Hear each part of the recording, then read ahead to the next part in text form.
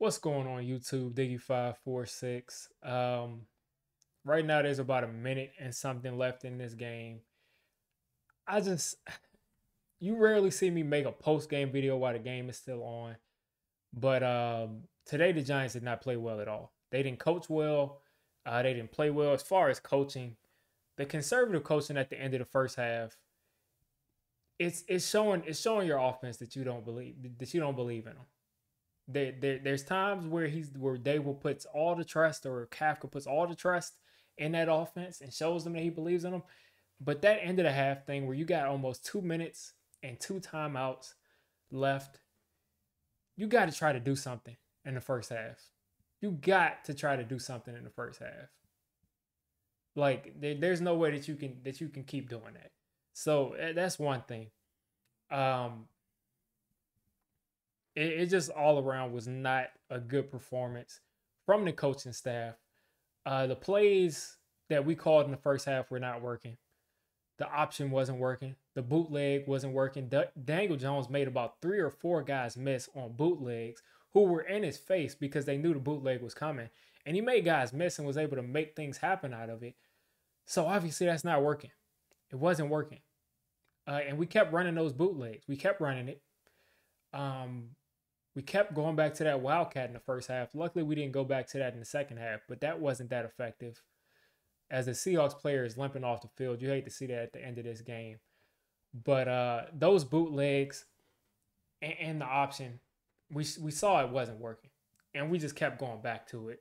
We just kept being stubborn, going back to it, and it, like I said, it was not working.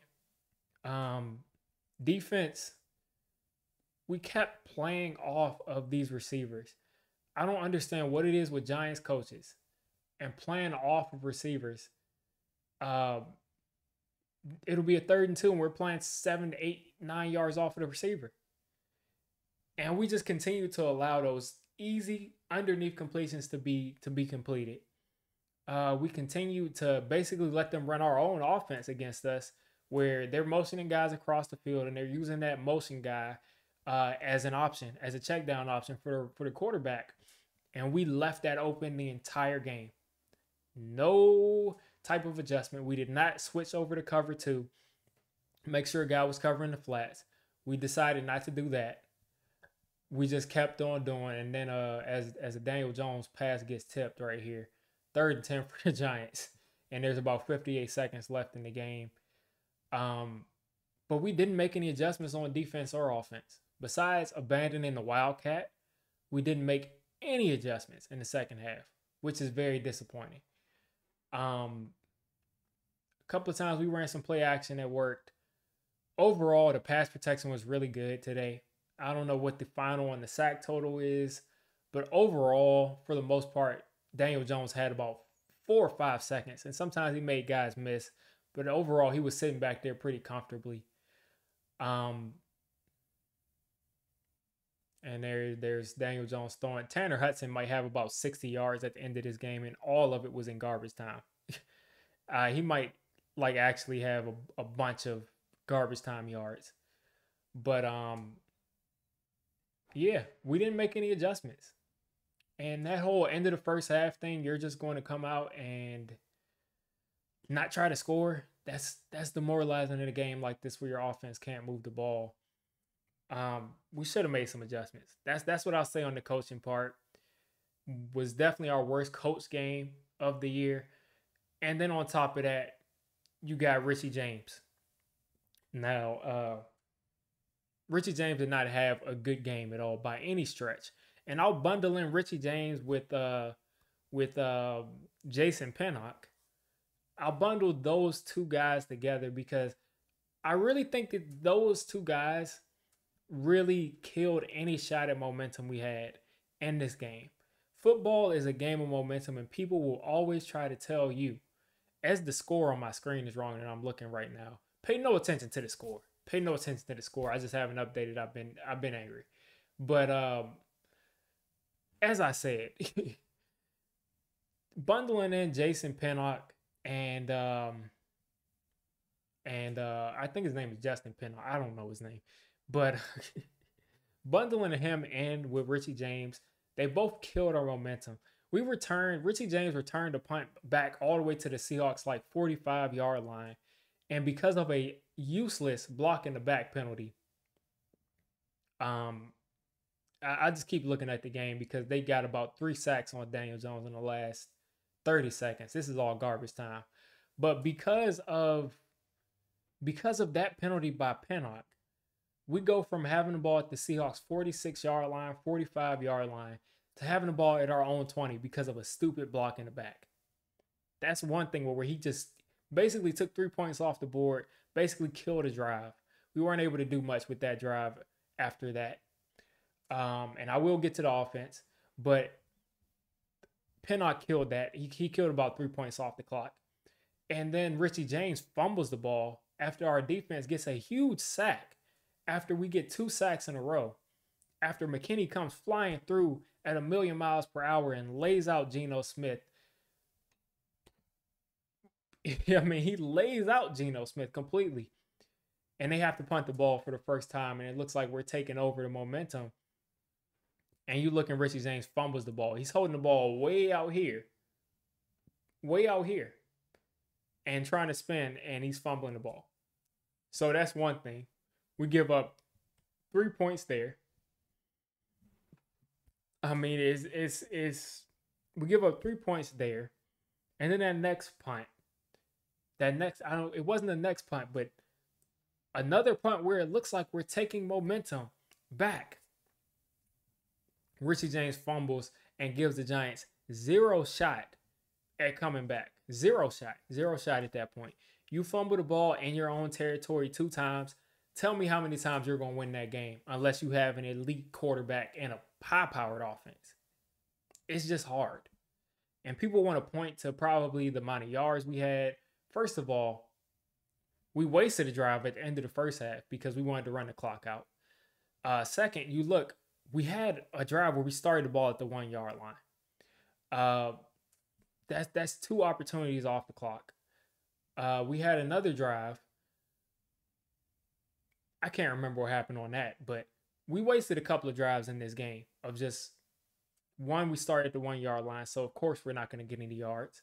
And then the second, we lost out on possessions because of punts, because of fumbled punts. You can't fumble inside your own territory like that. And a bunch of people are gonna like attack Richie James on a personal level, send him crazy messages, whatever. I don't really condone that, but that's what people are gonna do. At the end of the day, this dude pretty much gave about 10 points up. If I were to update the score right now, and I'll just go and update it for kicks, we lost this game 13-27, and I would say 10 points is because we fumbled the ball twice in our own secondary, in our own territory, and then 3 more points. So you add another 13 points was because of Pinnock blocking a guy in the back. So you add 13 to the 13 that we have, and this is on a horrible offensive day, but you add 13 to that 13 that we have, it's a 26-27 game. And instead of going for it on 4th down at the end of at this one of our last drives of the game, because we were in field goal range, but we had to try to convert, we probably are kicking a game winning or a game tying or whatever kind of field goal, depending on how the rest of the game went out. But the game would have been much closer and within striking distance if we just simply could hold on to the ball and not have horrible penalties. We had another penalty where Brightwell returned it, had a decent return, and we're having to start off at the 8-yard line. So I gotta call things how I see it. The Giants beat themselves today, and that's not saying that the Seahawks didn't come out and take this game. They definitely did. Geno Smith looked really good. He hit all the receivers that were open. He even hit Tyler Lockett, who dropped a wide open touchdown, who also fumbled the ball and is in his own inside his own 3-yard line. So they helped us too, but we helped them just a little bit more than when they helped us. And we all knew that this type of football that we're playing, where we're stretching out our possessions, where we're only trying to have a certain amount of possessions per game, where we dominated time possession in the 3rd quarter. We held the ball pretty much probably 85% of the third quarter, you got to come away with touchdowns there. You got to come away with a touchdown because if you're holding the ball for long periods of time and you're not scoring, you're not going to win the game. Because if the other team is able to score, you're not. It's just that's not how math works. You're not going to be able to put up enough points. So, like I said, we got outcoached, we got outplayed.